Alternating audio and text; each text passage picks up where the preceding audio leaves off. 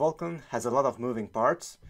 It uses React, Redux, GraphQL, Apollo, Meteor, so many libraries, so many buzzwords, and it might be hard at first to understand exactly what they each do. So today, let's talk about GraphQL and Apollo. What are they? What do they do? Why do we need them in Vulcan? So GraphQL is, as it says here, a query language for your API. What this means, in essence, is that GraphQL is a way for a client, a browser, a mobile app, anything like that, to query a server to get data in return. So as it says here, ask for what you want. I'm asking for a project whose name is GraphQL, and I want to get the tagline property back, and that's what I get, the project tagline, a query language for APIs. So at its core, GraphQL is just a syntax for querying data. And the reason it's useful is for a couple of reasons, but mainly because it lets you specify exactly what you want. Ask for what you want. So let's take a practical example. Here's a Vulcan app running the form example. And here's GraphQL, which is a tool that comes built in with Vulcan and a lot of other GraphQL apps, and lets you query your GraphQL endpoint. So here on the left, you have the GraphQL query. So I'm declaring a new query named posts. I say I'm gonna hit the post list query resolver, which is kind of an endpoint name. I'll pass an empty terms object as parameter, and then I specify the query properties I want in return. And on the right, you see the result. I have 1, 2, 3, 4, 5 results. And then, I can do limit 2, and I'll get 2 results. And I can specify a view, view new. Oh, yeah, that's wrong. Anyway, I can change the parameters of my query using the GraphQL syntax. So that's what GraphQL is. It's not a library, it's not a framework, it's not anything like that, it's just a syntax. Now, since it's just a syntax, the question is, well, how do I use that syntax? And that's where Apollo comes in. So this is the Apollo homepage. Apollo itself is a company, or rather it's a product of a company named MDG, which stands for Meteor Development Group.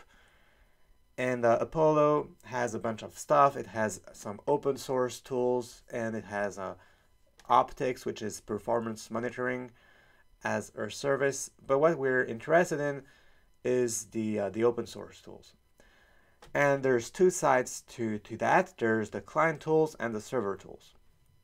So first, this is the Apollo developer side. As you can see, it's kind of geared more towards the client side of things. That's the aspect they're pushing, but they also do have a server.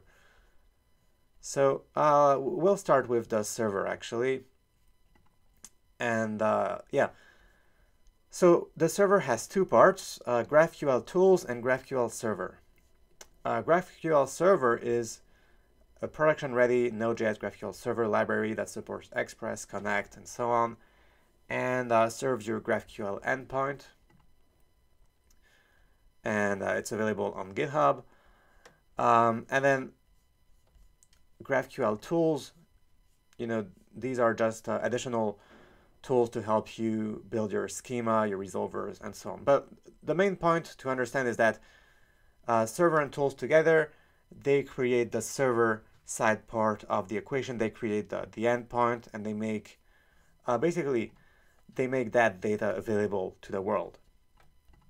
Now, the second question is, how do you use that data, right? Because here you can see we are receiving this data inside GraphQL, but of course you want to receive it inside your app, and then you want to do things with it. You want to, send it to your React components. You want to keep it updated. You want to maybe update it when something changes on the client.